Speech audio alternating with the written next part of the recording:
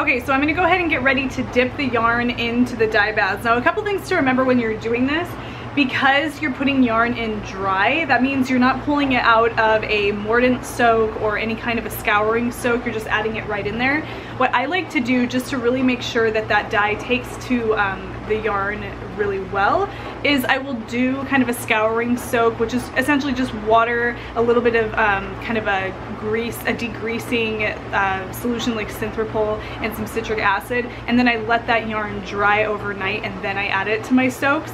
That's one way that you can do it. Another thing you can do is you can just double up the amount of acid that you put in the dye bath, and that will work the same way. So it's really kind of up to you depending on what you're planning on doing with the yarn when it's in the dye bath, in terms of how much acid you want in the actual dye bath itself, but those are a couple of options that you have.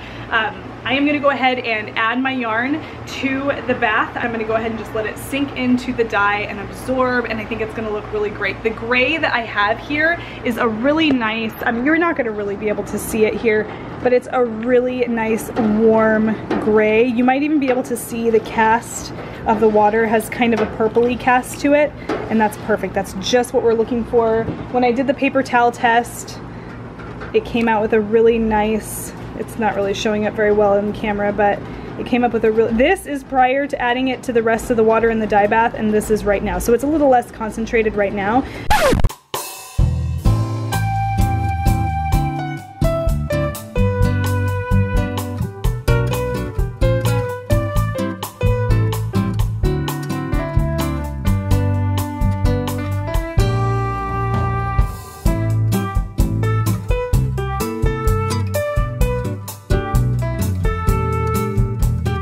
You can tell it's going to be a nice warm gray color, so really excited about that.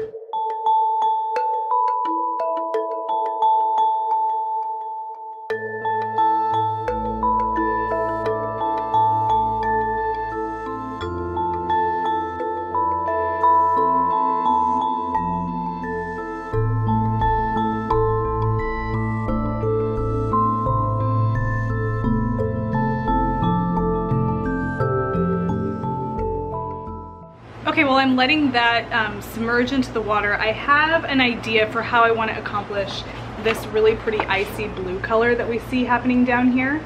It has really, you know, it has the cast of teal under that icy blue that I'm seeing there.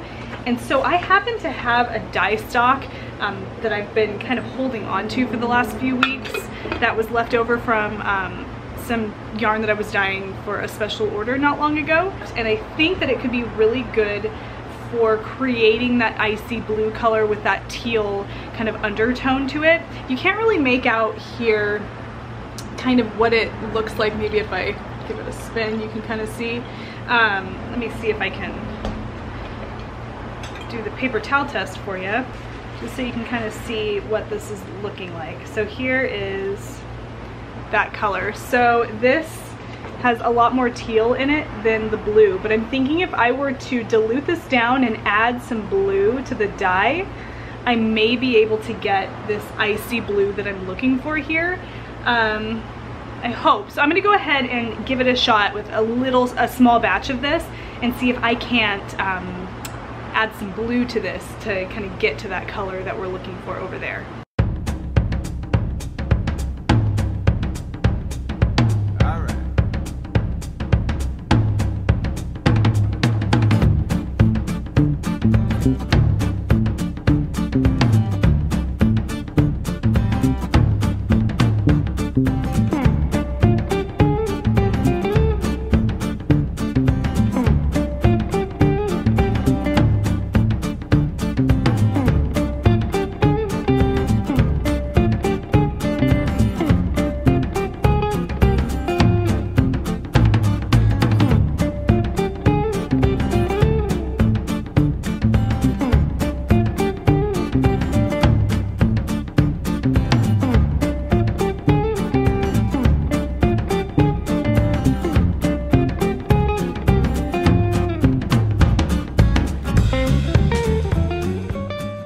Okay, we're getting closer. So a couple things I did just here, if you were paying attention, I added a little bit of blue to that dye stock that I had that was already kind of a teal color, it just was a little bright for me. I felt like this was probably really close to what I, was kind of hoping for, but even that was still a little brighter than I wanted. I feel like the color here has a little bit more of a dusty gray tone to it, so I went ahead and I added some gray. Now, if you ever have a color that's just too bright for your liking, try gray. It's amazing what that can do. That's actually on, when you think about color theory, what gray does is it tones things down. So if something is just so bright, if you add a little bit of gray, it'll tone it down. So that's what I did. And what I'm finding is that my color right now that I have is a really pretty, I'm gonna mix it up just a little bit more. It's a really pretty blue-gray color,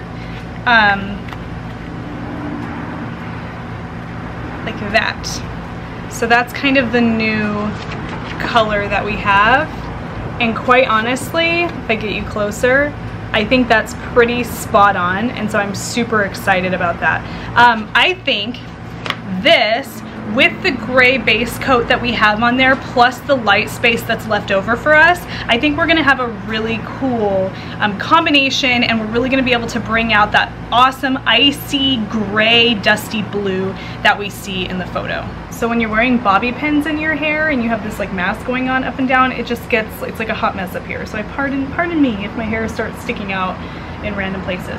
Okay, the next thing we need to do is go ahead and figure out how we're gonna add this dye stock to that dye bath on top of the yarn that we have. Let's go ahead and look at what we have over here so far after the yarn was dry dipped and has been soaking. Okay, so here we have our yarn that has been soaking in the dye bath. It kind of absorbed that dye gradually as it sank down into the water, and I'm really, really happy with what I'm seeing here. There's a nice gray cast, and if I were to pull up a piece or a skein of the yarn and turn it over, you can see it's much deeper on the other side. And just to kind of give you an idea of what we're going for here, we're going for that really cool brick wall in the background, or stone wall that we have in the background, and you can see by looking at this that we've pretty much got a great kind of rendition of that. So I'm really happy about that. So that is on the bottom side.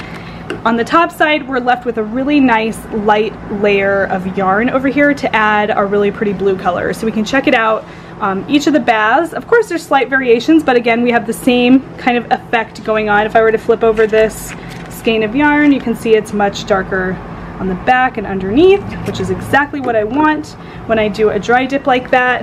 And then over here as well, looking really good. Now this is what I'm thinking. Okay, I don't want to flip this over. I kind of like what I'm left with here, and if I were to flip this over, I would be mostly looking at that darker gray side, and I don't want to work on that side. I want to retain the gray of that side. I want to maintain it just like it is. I want to focus on adding color to the light side of the yarn, because that's where we're going to pull out that really pretty icy blue. So I'm going to leave this just like it is in the pans, and I'm going to do my color work, not to be confused with color work. I'm going to do my work with color on this side of the yarn, and then we're going to see what we have at that point. So right now we just have to decide, do we want to add this blue color to this whole side of the yarn? Do we want to add it to part of the yarn and then leave some of the yarn bare? Because in our photo we also have this white wig going on here. We have the white face, and of course the yarn isn't white like it is in this photo, but again, it's kind of that, I wouldn't really call it negative space,